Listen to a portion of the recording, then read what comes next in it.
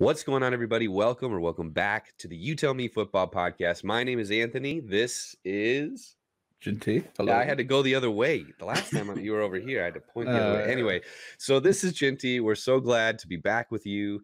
Jinty has had a little bit of some laryngitis stuff. I'm fighting a little bit of a cold, so if I sound deep and a little sexier than I usually do, just want to let you know that's why. But today we have a very exciting and fun guest. He's got a YouTube channel called Beat the First Man. He's a Leeds United fan, and he'll be the first to tell you it's a football show, but it's meant to give you a laugh. And there's a few different segments that he does that we'll get to in a little bit. Without further ado, Reidy, thank you so much for being on our show. How are you? No problem at all, gents. And just for everyone at home, I'm absolutely fine. I've got no illness. I don't want any illness. No, all good, mate. All good. A little bit sweaty, but I think we're probably all in the same boat in the UK at the moment. So it's all right. Good. Yeah, we'll take sweaty with no snot. You know what I mean? So, Reidy, we are connecting with you. I know you and I tried once already. We had some technical difficulties. Everyone who's watching knows my technical difficulties. So, tell us a little bit about your footballing story, how you started in Scotland and ended up following Leeds United. So I was born in Paisley, just outside Glasgow, which Jinty will know very well. Is the hub of central Scotland. Is Paisley? It's a beautiful town. I don't know what Paisley you're talking about. My dad was a massive St Mirren fan, huge St Mirren fan, and I kind of naturally followed them. But we moved down to England when I was about 6 years old, and of course all the guys down here were all supporting English teams. They said, "Well, you need an English team." I said, "Well, I don't have one. I'm Scottish and I support St Mirren." They said, "Well, this lad came into school and said, tomorrow I'm going to bring you a scarf and you can support them." I said, "Okay." And he brought me in a Leeds scarf, and that was it. 44 years ago. And I've been stuck with them ever since. And the year he gave me the scarf, they got relegated out the top flight back in the 70s. So there you go. It started so well. That's right. Yeah, that is crazy. And the other thing of this too, right? I mean, Leeds is a roller coaster of a story when you think about all the things that they've gone through, the financial troubles, Premiership, Bielsa's there. What is it like supporting Leeds United? At the moment, it's absolutely bloody fantastic. Yeah, right. However, it's been crazy. It's been absolutely crazy. I mean, who would have thought we went on the journey we went on to get to the semi-finals of the Champions League, to crashing down to League One, to almost going. I don't think people outside of the Leeds bubble realised quite how close we were to going under and folding completely. It literally was a case of hours. Wow. And to where we are now as a well-run club, guys off the field who clearly know what they're doing, clearly have got a plan in place. They're bringing in guys we've got the guys from the 49ers have now come on board to help them grow the off-field activities. And it's just and of course we've got God in charge. So that's right. It doesn't really get much better. Well, that's exactly right. I remember when we were trying to connect the first time, I was saying it seems like he has this cult-like following, and I asked if you have drank the Kool-Aid. What's it like, seeing him work and seeing how he works with those players? The best thing about him is I just think he gets it, and he gets the clubs that he goes to. So when he first came to it, this is not a new story. I'm not telling people anything new, but the first thing he did is he got the players picking up litter for 3 or 4 hours at the training ground. And he said, that's how hard your average supporter works for 3 or 4 hours just to get a ticket to come and watch you play. And he got people bought into his philosophy. He got people bought into the club. We went the first game of the season when his first game in charge against Stoke. So Stoke had just been relegated. We'd finished 15th in the Championship. He had 10 of the players in that starting lineup that had finished the previous season so badly. And suddenly we were watching this football. And we were like, what the hell is this? These guys, they're not going to survive. They're never going to get through till Christmas playing at this place. It was just... But, it's phenomenal. I'll be honest. When we took him on, I was a little skeptical, thinking, "How is it going to work?" We'd all heard the burnout stories. Yeah, totally. I was going to ask about that. Yeah, like, have you under the 3 seasons that he's been there, have you noticed any because I obviously don't follow every Premier League club or Champions League club religiously, so I haven't get to see this Bielsa burnout that they talk about. Have you noticed it? creep in at any stage during the 3 seasons he's there? The first season in the Championship, I mean, people called it burnout. I don't think it was. I just think mentally they hit the wall. We've been trying for 14 years to go up. Yeah. And I just think the players mentally hit a wall. They were so close. Yeah. And I just think mentally they hit the wall. But actually, in a way, it was the best thing that ever happened, because the next season, you just knew when they got in front, they were not hitting that wall. Yeah. And we ran away with I think we won the last 7 games of the season in the Championship. Mm-hmm. Last year in the Premier League, first year in the Premier League, we won the last 6 games of the season. Right. The season actually ended probably 2 or 3 weeks too soon, to be truthful, the way it was going. So totally, I think he has had spells with Bilbao. He's had the problem where they ran out of steam at the end of the season. Yeah. But I think with us, I haven't seen it as of yet. Sure. I will add a little caveat that we've not been playing in European football, and if we were to be in that, perhaps there would be potential for a bit of fall away. But as of yet, no, nothing at all. Yeah. Total myth. That's right. I mean, what was the transition like from his? Because I remember when I was looking up Bielsa, because obviously when he was first coming in, it was a bit before my time when he was prominent. I was quite young. Sorry. The thing is that he has the famous his formation, his old formation, and he adapted it. Was it a smooth transition? And do you feel like it was that he could still do his old? Adaptation. It was quite mad, because he's quite, although he's very fluid and the team are very fluid, he's quite rigid in what he does. If the team plays 1 up front, we'll play 4 at the back. If they play 2 up front, he'll play 3 at the back. And he's very rigid in what he does with that. And the commentators sort of, they lose sight of that and say, Leeds have changed to 3 at the back. They are adapting, but we've been doing it for 3 seasons. He's very rigid in what he does there. The biggest thing for me is that the man-for-man marking across the pitch is just unbelievable. You suddenly see the left back in the right corner of the pitch marking his man, and Bamford is back on the halfway line tracking his man. The fluidity is crazy, and it's difficult to replicate, I would imagine, if someone tried. Because he used to do, was it a 3-3-1-3? And then he's now played like a 4-1-4-1, isn't it? Really? Yeah, he's tended to play that more.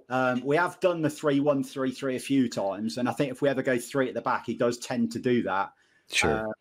But it's crackers. It's crazy to watch, and it's so exciting. It really is. Yeah. He's never say die. Is what it seems, and he did adapt last year. I mean, we got a lot of stick in the first half of the season because we took a few humpings, for want of a better word. Right. And after Christmas, there was a definite switch in how we played certain games, and we were a little bit more solid at the back. And I think the players probably learned about the Premier League as much as I think Bielsa learned about it as well. And I think he adapted. And this season's going to be so interesting. It really is. Yeah. Well, that's what I wanted to ask you about. You guys ended on a high. You beat our Spurs, and then you won out to the rest, to the end of the season. What are you looking forward to?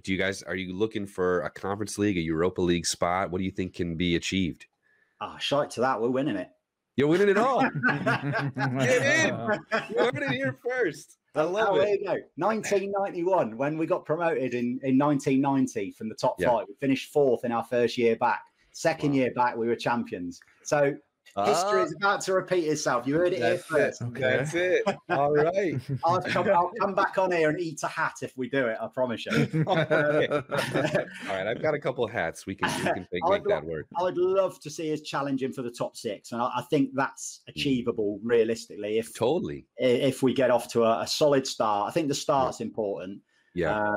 But I think, the guys they brought in last year didn't really get that time to blend. So the likes of Rodrigo, Llorente, Koch never really got a chance to blend at the start. And it was only at the end when they started coming through that we started getting the results. So, and with, Phillips is obviously going to come back on a massive high after the Euros. I think I'd love to see us challenging for the top 6. I think I'd like to, it's a bit of a double-edged sword, I think, what happened with Phillips, because I think there was a meme going around. It was like a confused fan when English people were going, "Oh, Calvin Phillips is quite good," and it's Leeds fans going, "Yeah, we've been telling you this." No one really gave him the credit he deserved, and then he really showed himself how good he is in the Euros. Do you think that because how well he was in that Euros, that you will be able to hold on to him? Do you think? I don't know if I've not seen any transfer rumors or anything, but No, I mean the good thing with him is he is, and I mean I know it means nothing these days as much, but he is a Leeds boy through and through.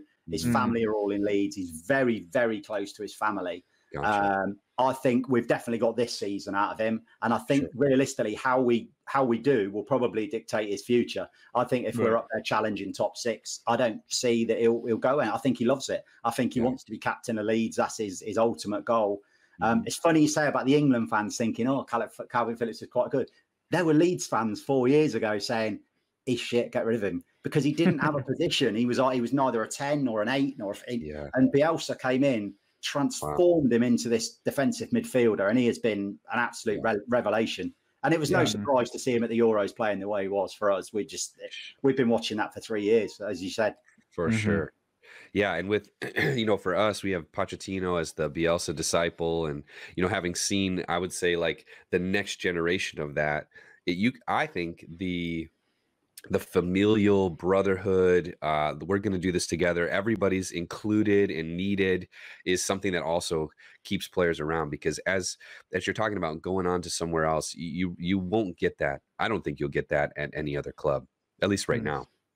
Yeah, and I think it's quite funny how we 2 or 3 of the championship winning side have just started to go now, and you see that the outpouring from fans, players, coaching staff that these guys are going, and people are disappointed they're going, and it's like I've not seen that at Leeds for years and years and years. Wow, that's I'm cool. not disappearing. I'm just going to flick my power switch on. So just I didn't switch it on. Oh no, you're good. That's better. That's awesome. So one of the things that you have on your show is Dad versus Lad, at least for the Euros. I know in early part of your channel, it was you versus your missus, I believe. You guys were don't talk about that one. Okay. I won't bring it up. But Dad versus Lad. So Dad versus Lad, you're predicting score lines. Tell our viewers how that went.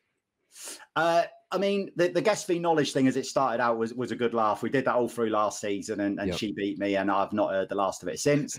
And I thought for the Euros, because although I'm a Scotsman, a proud Scotsman, I was cheering Scotland on like the rest of us Scots. My boys both support England, and I never forced them down any route. They want to support England, absolutely fine. That's where they were born. I've got no issue with it. So we had a lot of banter between me and the boys. And I said to him, look, let's make something of this for the show. Let's do a Dad v Lad thing for the Euros. So it just became a bit of a thing, and predicting the scores. And of course, he was going with his heart, whereas I was going with my head. So that maybe helped me win the Dad v Lad. So you'll be delighted to know Dad v Lad is staying for the new season. Oh, is it? A different format. It's going to be Dad v Lad fantasy football. Oh, nice. So we're going to mix it up a little bit. He'll batter me in that. but you put it all on the line, I feel like, in terms of your if you were to lose, you were going to wear a kit that you've never put on before. I've never touched one, let alone put one on. So it started with the Scotland-England game, and I said to him, because obviously we were expected to get humped 3-4-0. We kept getting told how we were going to get battered at Wembley. And I said all along, I think we'll get something. I genuinely think we'll get something. I wasn't sure about the other 2 games, but I was pretty sure we'd get something at Wembley. Sure. And so he said if England don't beat Scotland, he would wear a Scotland top. Now, he's got a little bit of an advantage because he is half Scottish, so it's not quite so bad. I said, okay, well, we'll do the deal. If England win the Euros, I'll wear an England top for the show after they get to the Euros, thinking, it's never happening. Not a chance in my lifetime of they winning the Euros. And then you can imagine the draw. You can imagine the draw after the group stage. When we got to penalties, I was behind the cushions. Oh, totally. You should have knew. If you're looking back at history, you should know England and penalties just don't go well, mate. You know. I mean, to be fair to that, I mean, I'm not one that's. It doesn't really bother me if they win, they win. I can't dislike them because they've actually, I have to say, probably in the last 20 years, got the most likable team they've ever had as individuals go. Sure. They've got Calvin. I love Calvin, so I can't suddenly dislike the bloke. But, But by the same token, I didn't want them to win it. I didn't want to be wearing the England shirt on the show. I couldn't. Oh, totally. I'm not sure I'd have got back across the border. Well, I was learning about how much this Scotland and England, rivalry. Now, the way Jinty explains it is for Scotland, it's England. For England, it's Germany. So even though the rivalry is there, it's not necessarily the same for each country. Germany's Dutch. They don't care about the English either. I think you're right. I mean, for us, that game is everything. And, I said all along, if we won that game and lost the other two, that'd have been a brilliant Euros for me. Were you upset when you watched that game that we looked like we could have won if we had a half decent start? I don't know. Because you've watched the Championship maybe a bit more than I have, but Lyndon Dykes, he was up there to header the ball down to someone, and he did that. That was his job, but he left his shooting boots at Queen Park Rangers because he missed some absolute suitors. Che Adams, who'd done well for Southampton, just missing absolute sitters. I think if we had a half-decent striker, we would have got out of that group. No bother. Yeah, I mean, the England game in particular, at the end of the game, I was delighted because it was a good result. It was a result I didn't, although you as a Scotsman, you expect it, you still think we could get done 3 or 4-0 here. If they're on their game and we're not, we're in a bit of trouble. So at the end of the game, I was delighted it was a 0-0 draw. I woke up in the morning, I was fuming because we'd never have a better opportunity to win at Wembley than we had on that Friday night. It was there to be won, and we just didn't take the chances. And I think the Czech Republic game summed it up brilliantly for me. If we'd have had Schick up front, we'd have won. End of. No two ways about it. He was the difference between the two sides. Wow. I mean, the header, the 50-yarder gets a lot of press, but the header was unbelievable, and that's a fantastic header. And we haven't got a player who can do that at the moment, unfortunately. Sure. But we've got Little Billy. There's hope. Little Billy has come through, and there is hope. We've not had one of them for a long time. I know. It's unfortunate when both our best players play at the same position, and it's there is that. It's a throwaway position as well, man. So you talked about how your boys were allowed to support England. You had no qualms with that. But when it came to Leeds, do they support Leeds? How did that, how did they make that kind of a choice? I've talked about, I have a son myself, and I'm like, man, do I tell him he has to be a Spurs fan? Especially right now, it feels like that's a curse. So what do you do as a dad? So the eldest one, it was quite easy with the eldest one because it was only him at the time as a lad. So he just copied what I did, and he put the Leeds top on. We went to a few games, and he was the youngest one to start with, because we lived in Oxford. He decided he was going to be an Oxford fan. So I said, that's fine, mate. You want to be an Oxford fan? I'll take you to a few Oxford games. It's not a problem. And we went to a few games, and he liked it. He enjoyed it, and he had the tops, and he was all over it.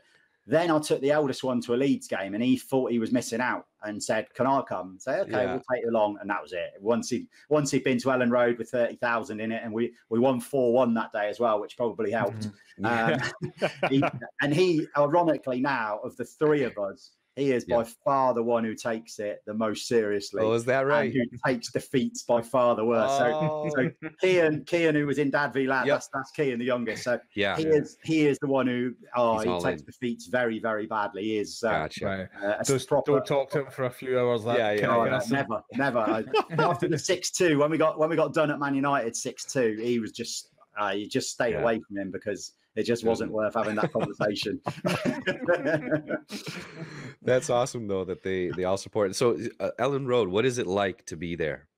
Oh, just get me back as soon as you can. Because, I mean, the last time we went was in the November of the season we got promoted. It was a full house. It was the centenary game. We beat Birmingham 1-0. I mean, if we'd have told me then that, it'll be almost 2 years before we can get back in again, it's just mad. And I just can't wait to get back in, hug random strangers, 4-5 rows down the front after scoring a goal. I just want that back. And, Elland Road, the Premier League is in for a big, big surprise, and I don't think they realise it yet.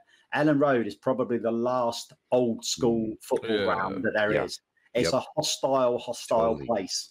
And there'll be some Premier League clubs who seriously will get a bit of a surprise when they turn up there next season and it's a full house. It can be an interesting place. And I think because we've waited so long for this, we've waited 15, 16 years, other than the 8,000 who went to the last game. it's going to be louder and more hostile than ever before. So totally a good home record incoming, I think. Yeah. So what's a match that you remember the most at Elland Road that, over the years that you've supported? What's one that you go, man, that I'll just never forget that moment or that game? Oh, that's so difficult. And in fact, there's probably two. Two more poles apart you could never get. So one was Deportivo La Coruña in the Champions League quarterfinals. Okay. So La Coruña were a very, very good side at the time. I remember back in the day, they used to be so good. They were some team. And they gave it the big one that we were the worst team left in the competition. And they came to Elland Road for the first leg, and we done them 3-0. And the ground was like a bear pit. It was literally the loudest. It was bouncing. So that one always sticks in the memory. But in League One, because we've been in League One for 3 seasons, the last game of the season against Bristol Rovers, when we finally got up, there was nearly 40,000 there for a League One game. Wow. We had to win to go up. Yep. They went 1-0 up. We got a man sent off. There's 20 minutes to go and you're goal down. You've got a full house expecting promotion. Right. And we turned it around with 2 goals in 5 minutes and the place just went crackers. And because I was there to do that one with one of my lads, the eldest lad. Sure. I've not. So the youngest one's never had that moment inside Elland Road. And that's totally. Hopefully he'll get that this season. But But yeah, no, it's so probably those two. So Deportivo and Bristol Rovers, 2 more, right. parallel universes you couldn't get. I mean, that's what makes football so lovable and amazing. I was talking on another show about the romance of the game, right? That you could have 40,000 people at a League One game match where you're down 1-0. Like all of the support and energy of all of those people in that moment, those watching at home, etc. Right? It's just like that is so unique. And then to have that moment where you actually do get promoted, so special, so wonderful. Definitely. I love that. I mean, all right. Yeah, go ahead. Sorry, Jinty. No, I was just saying, like, just when you're talking about those moments, because like even to this day, when we Celtic, my other team, get into the Champions League, and you see them in a Champions League night and you have 60-odd thousand fans and they're all singing "You'll Never Walk Alone," which we do better, by the way. And it's true, because if they cut the song off halfway through and the fans finish the song, but they sing it in unison so perfectly you can hear all the words. And it's 60,000 people, all in unison, and it's like hairs at the back of your skin. You're just like, wow, especially you get to be there, and watch it. It's just you get those moments like that. You're talking about the romance. It's all that kind of camaraderie into it, 100%. And sometimes actually it's not what's happening on the pitch that you necessarily remember. It's that Bristol Rovers game, for instance. I can remember we went on the pitch after the game celebrating promotion. I can remember this big 6'7" giant just picking me up and hugging me like I was his best friend he'd never seen me. And just moments like that, that was that's got to be nearly 20 years ago. I can still remember that man's face to this day. If I saw him today, I'd know him. Wow. I've never met him before in my life. That's right. That's awesome. But that's that's great. So as you're looking ahead for this season, you're hoping top 6 and also getting back to Elland Road, watching a match.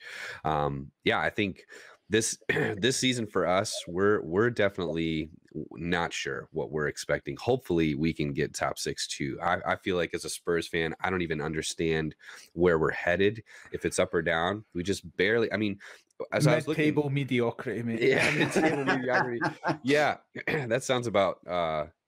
I don't know if I would take that. I hope that we can make some progress from last season, but I think we're going to be seeing a lot of you in terms of how we are doing in the table and things like that. So best of luck to you guys this season for sure.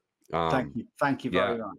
I would share the opinion, but we want to finish in that top 6. I know. We're all would you not take Conference League, mate? Do you think? I think at least if you manage to keep your key players and you added some additions, I think you're a team that could win the Conference League, mate. Well, there was a little part of me last season when we got to about 3 or 4 games to go and we were just getting in touch. A little part of me thought this could be fun, because if we get in that, I genuinely think we could have won it. But then you think, actually, if we get in it, that's a lot of trips to Azerbaijan and San Marino, and yeah, it'd be great, and there'll be brilliant days out. But is it just going to have a negative impact? So we'll park that one for now, and we'll try and go for the bigger one, shall we say? But I would love European football again. I don't buy into this Europa League is rubbish. No way. Get us back in Europe as soon as possible. Definitely. That's awesome. So, okay, I want to get into some of the nitty gritty about your channel in particular as well. You've got a bunch of different segments that I want to talk about, but one of my favorites is how old. How old? So tell us about how old. Tell us how that got started. So, how old is there's a Twitter page which it was 80s footballers aging badly. And it's a great Twitter. It's a great Twitter page. And over the course of last year, they were doing like a knockout competition of these 80s footballers. Yeah. And I just messaged the guy and said, look, do you mind if I steal some of these for my show? Sure. I don't want to just take them because they're all out there. And he said, no. He said, thanks for asking. He said, really appreciate it. He said, carry on. And I thought, right, how can I, I don't want to just put a picture of an old player on the screen. What can I do? So, well, get people to guess, because they're never going to guess how old half of these are, because it's just, some of them are ridiculous. I've tried. Totally. I've never been anywhere near it. No. Every single week, my wife gets the sneak preview before it goes on the channel, and every week she's either a year or 2 years out. I think she's got one right in all the time. Wow! Wow! This week's is a belter. This week's is really. Oh, is it? Yeah, nice. It's an absolute beauty. It's so fun because it is so hard to look at that picture and go, I think I know how old they are. It just never works. I that is one of the most funny things to me. I love that you do it. Well, these guys are haircuts and I know. That's terrible. Dude, they look like they're in their 50s and 60s sometimes, and you're like, but they have this picture right here, so they can't be that old. So there's some of them I'm thinking of putting on that the guys are in their 30s, and I think what I'm going to have to do, I'm going to have to put a caveat in and say, look, these guys are in their 30s. Now you have to guess how old they are. Yeah. Genuinely, some of them, they look like they're about 50.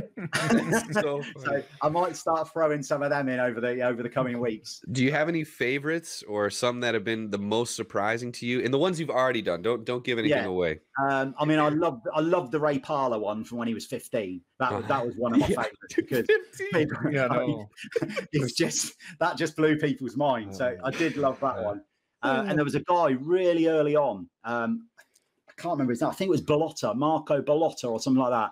Okay. And he was 22. He played for Modena in Italy. And genuinely, if you would have told me he was 35, I would have said, sure he's not 40. He looks older than 35. But he was 22. It was scandalous.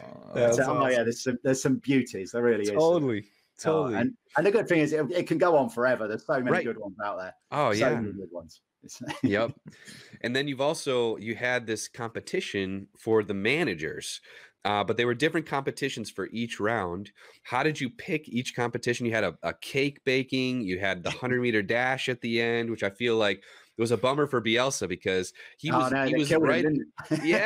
Up until you make a 100-meter dash for Bielsa, I feel like you're probably not gonna win that one. But he needed Steve Bruce, didn't he, in the final? Exactly. Only a Roy Hodgson or something like that. Sam Allardyce or something. Yep. I mean, I think, to be honest, I mean, I don't get out much, as clearly you'll see if you watch my show. But I just try to, when I started, probably easier to tell you why I started it and how it sort of grew from there. So when I started it, my lad sort of said, "Oh, watch this. It was the kickoff." And kickoff, and it's great, and it's serious football chat. It's probably one of the better serious football chat ones out there. Sure. But I looked at it and thought, there's so many people doing that. I don't know if I want to do that. I thought, right, how can I make mine different and get people bought into it? So I sort of sat down with him and said, look, this is what I'm thinking of doing. He went, he said, there's nothing like that. So I modelled it very loosely on Soccer AM, and I mean really loosely. I don't know if do you see any Soccer AM, Anthony? Do you know? Are you familiar with that program? No, only if you catch clips on Twitter or something like that. Yeah, so it's back in the day, didn't it? Yeah, I mean, if you go back 15 years, it was huge. It really was a massive Saturday morning football magazine show, if you like. Sure. Which was similar to what I do in terms of there was various sketches, various little bits and pieces. And that's what I tried to not replicate, but kind of do something similar to that to make one a little bit more unique. Yeah. And that's kind of how it came about. So I was looking for something to tie in around the Euro, some sort of competition. Sure. I thought, right, Premier League managers, what can I do with them? And then by chance, I was on YouTube and It's a Knockout was on. There was an It's a Knockout clip on YouTube. An old 70s BBC program where blokes used to dress up in inflatable suits and try and get across waters in canoes and stuff. And thought, how can I turn this around? So I just came up with 5 categories and thought, right, chuck it all in and see how it works. And yeah, it was a bit of fun, and people joined it with the voting, and I loved specifically the cake one. You had such good reasons for who should win. Like, oh man, who was it? He's at West Ham right now. I'm forgetting his name. David Moyes. David Moyes. Yes, just a cake. It'll be a solid cake and nothing more than a solid cake. There's no frills, no nothing. And I was like, actually, that's the kind of cake I would like personally. So, yes, exactly. Yeah, so sponge your gran would have when you'd go to a flat. You know, so good, so good. But yeah, do you know? I was just thinking, because you're saying Soccer AM, like for our audience, you know, who are most Spurs fans. The Sky sports reporter does the Spurs content. You know, when they interview Spurs players, plus they do the Tottenham away. That guy's from Soccer AM. Oh, okay. Yeah, so that's you know what I'm talking about. Yeah, so like there's still remnants of them about, but definitely you can see like but you can see the you definitely, I think you've adapted and made it your own thing, but definitely. Well, over here at one stage, I did have the strap line, the self-proclaimed shit Soccer AM. I did drop that. I've changed it to the show that doesn't take itself too seriously. There you go. That's awesome. That was your Scottishness in you. You know, you're being humble and being nice. I know, we're shite and we know we are. Yeah, exactly, mate. It's a kit like that. Yeah, over here, you know, it's just not as big, right? So there isn't so much playfulness like you're talking about. But there is a show called The Men in Blazers that's on NBC Sports, and they'll do different things. They'll find like crazy things that have happened during matches. I remember there was like a missed throw in, and like when Aurier, I don't know if you remember this, Aurier had like 3 bad throws in the same match or something like that, right? So they were like highlighting just like crazy things that were happening, or a guy would try to do one of those snot rockets or whatever to get all over his shirt, you know. So those kinds of things. But see, the worst thing for the likes of me is because YouTube is so hot. I know, you can't show anything. I can't show anything. I did put there was a great clip of German football when the guy walked it into the net and headed it over the line and caused like mass uproar. And I put that in the show, and the Bundesliga reported me. Isn't that crazy? They claimed it. Like, really? I get 100 odd views, and you're reporting on me. But it's just I had something similar. I don't know how long ago it was now, but I used a 6-second clip. I commented about it, and I was manually reported. Meaning that they like had, I don't know how they found my video. I'm like a nobody on here, and they manually reported me. I'm like, I'm not even. I don't know. I took the audio out. It felt like I had abided by all the rules, but it didn't matter anyway. So it's just. But I think what you're doing is so fun. That is quite frustrating because there's so much you could do if you could put clips in. Honestly, I could take it to another level, but you just you have to hold it back. So, but we make work what we can do. Yep, totally. So, all right, one more little segment I want to highlight, and then I want to get to your main segments. Is the little knob of the week, and how did you manage to get the celebrity that you got to bring in? I mean, it seems like not everyone could afford. Guest appearance. There it is. There's Ted. Ted from the movies. Ted. Oh, Jinty and Anthony. Who the bloody hell are they? Well, they do a different podcast. They've asked you on, mate. I don't get paid to come on here. That's actually true. That is what he's like. I mean, because obviously I was doing it on my own. Yep. I thought I've got to find a way of, other than the Zoom calls, of making it a little bit more interactive. So this teddy bear has been lying around. Don't. No, I've got to go down. Put him down there. He's been lying around in the room for years. It was my daughter's old teddy bear, and I thought, right, okay, what can I do with this? And the idea of pretending that he was Ted from the movies, but he couldn't speak, so he has to speak through the medium of my ear, and from there it just kind of developed, and it became like a bit of a thing. I mean, I could never drop him now.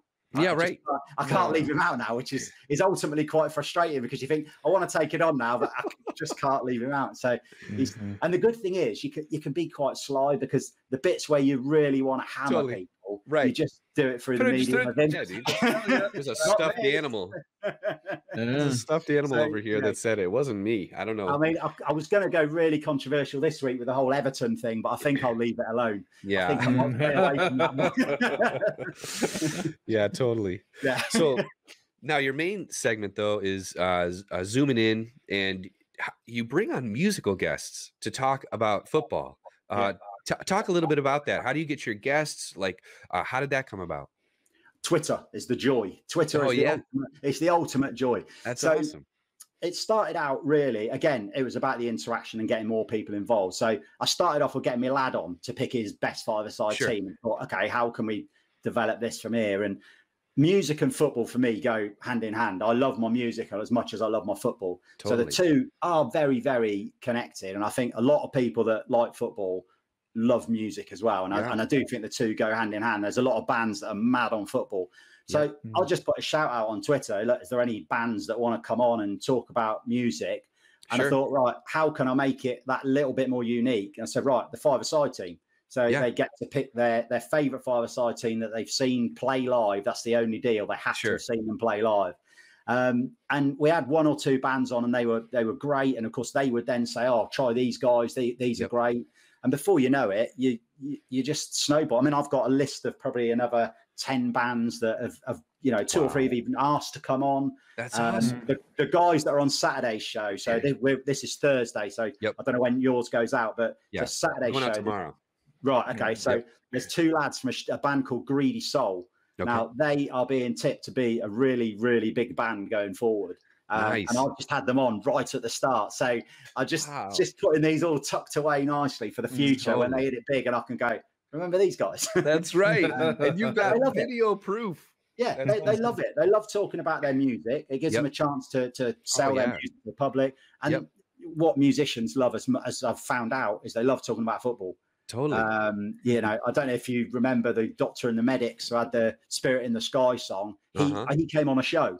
So really? One of a friend of mine who kind of knew him. And got him in contact, and I had him on the show, and he was great fun, absolutely brilliant. But the dream is still Liam Gallagher. That is the ultimate dream. So Liam, if you're watching this, my friend, get on, dude. That's awesome. Yeah. That's the dream. I think what you're saying is that also, I mean, like, it's ingrained into football because with fans, football chants. I mean, you can't get more music and football intertwined than that, and that is one of the parts of the game when you're there at the stadium, is singing those chants, and and you just have weird things, like you wonder who comes up with these chants, where they come from, and they just seem to rise out of like the ether, and then everyone starts singing them, and everyone follows along, and I mean, it's just great, It's beautiful. It's funny you should say that, because that is something that's bugged me for years. So somebody obviously comes up with this chant initially. Yeah. So, there's a chant that might go on for a whole verse and a chorus, whatever. So somebody comes up with initially. So A, how do they get every other bugger singing it? Yeah, right. B, how do they get the next person to know all the words that he's put in the song? C, how do you get the third person in? Right. You get the whole round doing it. It's just mind-blowing. Totally. It's just absolutely incredible. You must wonder how many chants that have fallen to the wayside, because they haven't really caught on, or they weren't catching or anything like that. What a feeling. There's some very clever people out there. Totally. And what a feeling, right? To be like, you start singing the song, and then you've got all these other people singing, and maybe week after week. It's just so cool.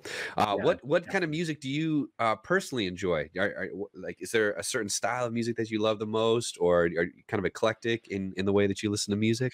Well, I'm a bit of an old git, aren't I? So I'm very much your Oasis, Stone Roses, but I do have to say, doing this show and the bands on has actually kind of revitalized my music love, and I've got into a lot of new bands that I probably wouldn't have got into. The likes of DMAs, the Snuts. I love the Snuts. I mean, the Snuts if anybody out there has not listened to the Snuts, go and Check 'em download out. the album. Trust me, they are magnificent. That's awesome. Little Scottish band who just hit the big time massively, and you know they beat Dua Lipa to #1 in the album chart as well. Is that right? Following a very big Twitter campaign that was launched. Yeah, that's awesome. But yeah, it's brilliant, and it's really, I have to say, it reinvigorated my love of music, and I've got into so many new bands. Totally Doing it, but give me an Oasis reunion tomorrow, and I'll be a man booking a day off with about 5 laptops trying to get tickets. Do you know, it's just funny you mentioned Stone Roses. The Celtic have a chant based on a Stone Roses song for Onsen Edward. They've got a song, "I Want to Be Adored." Yeah, but they change it to "I Want to Be Edward." That's his first name. It's just those little changes that you're talking about, you know. That's perfect. Beautiful. Yeah. Now, do you play or sing at all? Like, do you play any instruments or anything like that? The triangle when I was at school, that was about it. I've been very difficult instrument. Very difficult. Tuning it is some battle. Totally. I've been known to belt out the odd karaoke number, but that's about as much as it goes. Nice. I've got no musical talent at all. I like listening to it, and that's about it as far as it goes. My daughter, on the other hand, is brilliant. That's awesome. She gets paid to sing. Oh, there you go. That's you don't get it from me. Yeah, over here on our channel, I in the lowest of the lows, what it felt like during the season, I changed. You know, we sing "We Can't Smile Without You." I changed it to "I Can't Smile and Watch You," and I just that's how I felt, and I just was playing my guitar and singing on here. It was just like. It was one of the most fun things. People were like pretending like they had their lighters out on the super, super fun. So yeah, I also want to talk one more thing. The Little Shouty Man. I think that's been something you've done from the very beginning. Tell us about the Little Shouty Man and what is the most on your nerves right now when it comes to football. So the Little Shouty Man, he was in episode, I think it was on episode 1 or 2. He was one of the very first things that I did. So, and it was really ingenious idea that I am a little man and I was just going to be shouty. And so it's just me. It's my opportunity to have a rant, but put it under a bit of a guise of something. And there's been various things that he's ranted about. What he tends to rant about are not the important things. So it tends to be like, you know, the strapping on the wrists for no reason. Socks pulled up over the knees has been a particular one, but then every now and then he'll delve into the serious ones. And at the moment, I mean, I could do it every week at the moment, is the racism on social media, because it's driving me, I won't swear, but it's driving me crackers. And I really could bang that every week at the moment. I'm not going to, because I just think you end up getting on people's nerves with it. And, but I like to make it a bit more fun. So I try not to do too many serious ones. So I try to find, like, you know, the draft excluder in the wall last week. I mean, that one, I mean, that's the kind of thing I love ranting about. It's nonsense, really. It shouldn't get on my nerves quite so much. But it's the stupidest thing in the world. Why would you need a draft excluder in the wall? It never goes under the wall. It's so funny. When you started to like logically explain why that was a poor idea, like you're like, how many times? You're like, yeah, okay, he could go under, but does it actually go in? Like, how many times does it actually go in the back of the net? Then you start to go, yeah, I don't know. I don't think I've ever seen it go in the back of the net. I've seen one, I think, that I can remember. But was it on a highlight reel, or did you actually see it? Exactly that. It was on a highlight reel. So of all the games there are on a weekend, right? Let's say there's 2,000 games for sake of argument. How many free kicks go under a wall and into a net? Totally. It's just I know. I think the last time I saw it was Thompson for Celtic, the English guy, you know, used to play. Alan Thompson. Yeah, we had him for a little while. He used to kick the ball under the free kick. Oh, really? Under the wall. Yeah, he did it a couple of times. But successfully. But I mean, that's early 2000s at max. You know, It's crazy. It's been a while. I mean, either that. I mean, I thought of a new one after I finished recording. I actually thought of another way you can combat it without this stupid man lying on the floor. Why don't you just put a 2-man wall behind the 4-man wall? Because then at least they're stood up. They can cover people either side. You know what they should do? Start with them again, Anthony. I know. You know what I was thinking? Sometimes the way they lie down there, you know, they're like models, the way they're like laying there until they are like getting ready to get hit with a soccer ball, potentially, or a football. But there's those brave people that face it, rather. Yeah, those guys are nuts. Junk facing it rather than away with the other guys. But I can just picture some advertiser right now just thinking about like, how could we get one of those models to wear our stuff? On the back of the shirt. Exactly. So, okay, last thing. Yeah. Stoke Gabriel and Torbay Police FC. You started covering this merger. Yes, there they are. Tell us about that. Tell us about how you started covering that. And I love the hat, by the way, as well. So Stoke Gabriel last season. Yep. So it became quite big national news. It was on sort of BBC websites and Sky websites. Their first 12 games, they conceded like something like 140 odd goals. Wow. So what had happened was they lost a lot of players. They had no financial budget, but they were playing at quite a high sort of non-league level. It was like probably 4 leagues below the conference, which is still, still an okay standard. So there's some decent teams. And in that neck of the woods, what you tend to find is the better players don't travel very far because it's so far down in sort of Devon and Cornwall that they tend to stay there. They're not interested in going to play for teams up in the conference. So you get some good sides that play at that level. So they were just getting battered week in, week out. And I thought, right, okay, well, let's try and get behind them, give them a bit of support and have some fun with them. So of course, when they were scoring goals, we were celebrating goals like they were nothing on earth. And we had the manager on here and a couple of players on zooming in. And we had a bit of fun with them. Yep. So as it grew through the season, I got to know the guys down there and we got talking and they sort of said to me, look, there's some big news coming up in the summer.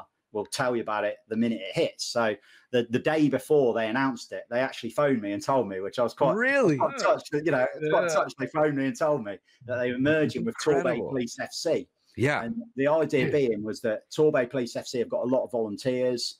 Stoke Gabriel have got a good setup, a nice little ground, and they've got a high position in this level of league. So the two were going to merge. Yep. But the really serious, crafty, naughty person inside of me just thought, I am going to have so much fun with it. They've merged with a police force. It was like a gift from the gods.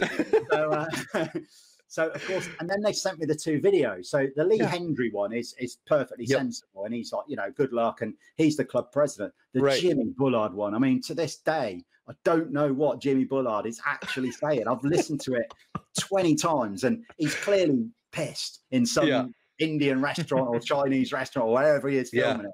And he's clearly, somebody's holding up a piece of paper. And if you try and hear him say Torbay Police, it's just... hilarious. It doesn't seem like it seems like he's being asked to do something he doesn't really want to do, but he's willing to do it, but then he messes it up, but he doesn't want to do it again. So that's just the end of it. There's the video. Well, I know that the guys down there, they weren't too pleased with how it came out, so they've not really used it very much. Sure. But of course, what I do now it's if things are bad or if things are a bit miserable or people need cheering up, bam, here's Jimmy. That's right. That's right. and we'll use that through the season. That's not a problem. But so the idea is at some stage this season, hopefully, to get down there and present a show from down at the ground and have a bit of fun with them down there in person. So my question was, do they use all of the letters? Do they use SGTPFC? Is that what they use? Yeah, that's good. They really do. That will be their thing. So, there's a new feature we're going to do next year. I'll let you into it. There you go. So if you're watching this, you're getting a real exclusive here. We're going to do 3 competitions. It can be called the Road to Wembley. Okay. So in each competition, we are going to start in the extra preliminary round with a team. Okay. And we will follow whoever wins all the way through to the final, with the idea being that we're going to try and get to a few of the games en route to the final. Oh, sweet. So you have the FA Vars, the FA Trophy, and the FA Cup. Yep. So in the FA Vars, Stoke Gabriel and Torbay Police only went and got a bloody bye in the first round. So so what I've had to do is pick the other teams that they've got in the so they're my preliminary round team, and we'll just follow it all the way through the competition. So that's awesome. In the FA Cup, we're going to choose my local team. So Harbour Town, they don't know yet, but they're going to be chosen as our FA Cup team. So we'll start with them and we'll follow them all the way through until we get to the final, and we'll just have a bit of fun with it along the way. And hopefully, the idea will be to get either fans of some of those clubs on to chat about it, or even better, players, management, committee, whatever. So somebody connected with the club would be great. But we'll have some fun with that along the way. And of course, it'll run all season. So Yeah, That's it's awesome. good to show. You know, I think a lot of us in the football sphere will just look at the top 5 leagues in Europe, not even like outside of Europe, but it's like, you know, and it's so like soulless. It's so corporate, you know. Yeah, A lot of the, and I think what when you focus on that, like, you know, with Detroit City, and That's right. you got like real community led football. That's where you get the true kind of real passionate fans and really good stories, you know. And so it's good to shine a light on the smaller teams, you know.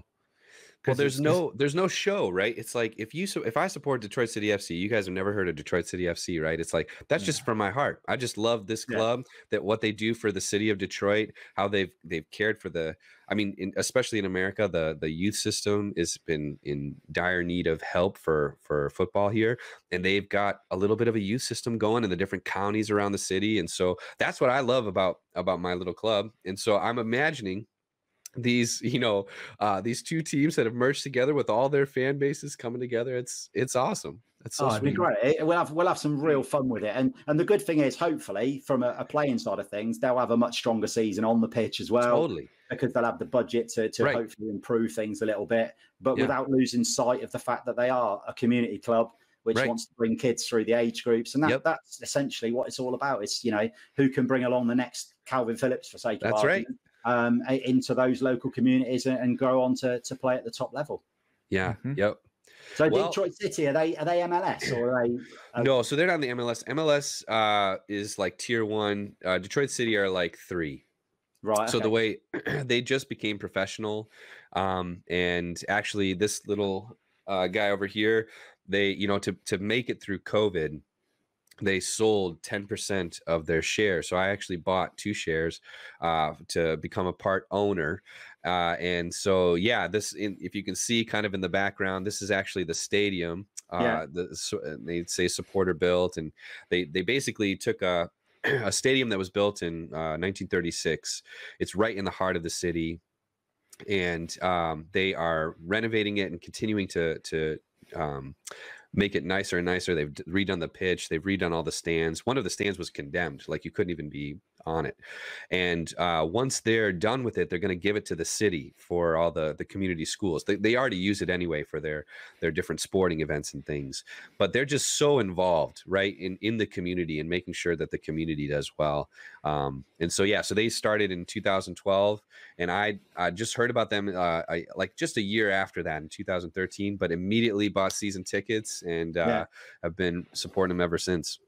It's an outsider looking in. It's a great atmosphere when I've watched the games with Anthony's getting us to watch them, and you just the fans are really you can see the passion in them. They've got this big smoke colors going off constantly, and they've got the guys with the blowhorns just shouting to the fans to give them chants, and there's a train that goes by. It's just so weird. We'd never see that in the Premier League, No. And it's definitely a good atmosphere, and they play some decent football, They've got Trevor James is their GM and head coach, and he had actually coached in the MLS. He coached Beckham. He was a scout for Barcelona and some other different places, and so he's well connected, and he has been huge for the football side. Now we got a U23 team, we've got a women's side, we've got youth teams, and it's just really cool to see that happening over here. But I could talk all day about that. Reidy, we want to let you plug everything that you're doing. Where can we find you? Obviously, we can find you on YouTube, and we're going to put a link in the description for your channel. We'll probably put an image over here so people can see what it looks like. But where else can people find you? So you'll Beat the First Man. We're on Twitter, we're on Instagram, we're on Facebook. It's all under Beat the First Man. Okay. You'll tell the emblem. It looks like a Leeds United badge, but it's just got Beat the First Man written down there rather than LUFC. Nice. The show goes out every single Saturday, 8 o'clock in the morning. We put it online nice and early for those that are just waking up, cup of coffee in bed. Perfect time to watch a show. That's right. There will be a 1 week break, and then we're coming back with a bang in 2 weeks' time. So there's a show Saturday, then there's a week with no show, and then we're coming back with a bang with a whole host of new features. We've got literally probably 4 or 5 new features coming back, running into the new season. And I can feel American Corner coming on. Detroit, I can feel it. Yeah. My brain was working. I'm thinking, hello. That's awesome. So, yes. Yeah, well, but yeah, go so on. please pop across and watch. And there's only a couple of rules, and I've explained this to you. We don't do editing. So what gets recorded stays in. If I mess up, I mess up, and it stays on. That's right. You have to give me likes. Yep. No likes are not a good thing because it massages me head and me ego. And that's it, really. The rest of it, just don't take it. Don't come over expecting a silky smooth show. That's right. With no mistakes and serious football chat, because it's not that. Yep. It's just it's just fun. a bit of fun. Yeah. If you want to laugh for an hour, that's it. It's probably the place to head. A laugh with some football, and I think that's what I really I think what our audience will enjoy about it. What I enjoy about it is the authenticity that comes across, and it's as you're saying, editing, but like it's just you, and it's just you're a very good, lovable character. So totally. Me and my production team. That's right. And Ted. Oh yeah, Ted, of course. Yeah. He's back in bed now. That's right. No, thank you for that, Jinty. That means a lot. Thank you very much. That's all I've ever tried to do is just be me. And if people like it, fantastic. And if they enjoy it, even better. So and you have to repay the favour. You need to come on zooming in one week. Yes. Yeah, that sounds awesome. You choose your five-a-side team. We'll talk about your podcast. I know. On my show. You were saying it, I was thinking about it. I was like, man, the players I've seen, I've actually had a couple cool opportunities. So that sounds great. Have us on. Look out. And watch out for Ted this week. There's a little bit of an MLS twist. All right. Not because of you, but it just happens to be. Coincidentally. Awesome. So, perfect. So look out for that on Saturday. Awesome. Well, that's going to wrap it up for us. Thanks so much for watching. And please subscribe to Beat the First Man. Check out his content. I'm sure you're going to have a lot of laughs. And as we like to say here, as ever, it was great talking with you.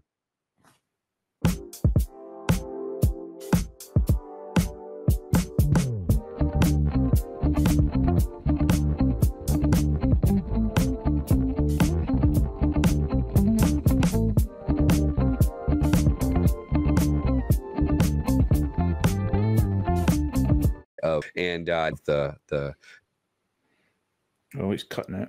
Yeah. Oh, am I cutting out? Sorry. Oh, you're all right. You're back. All right. You get quite a face. It was quite a face. It was like that. Anyway, he has transformed the footballing side of the club, is what I was trying to say.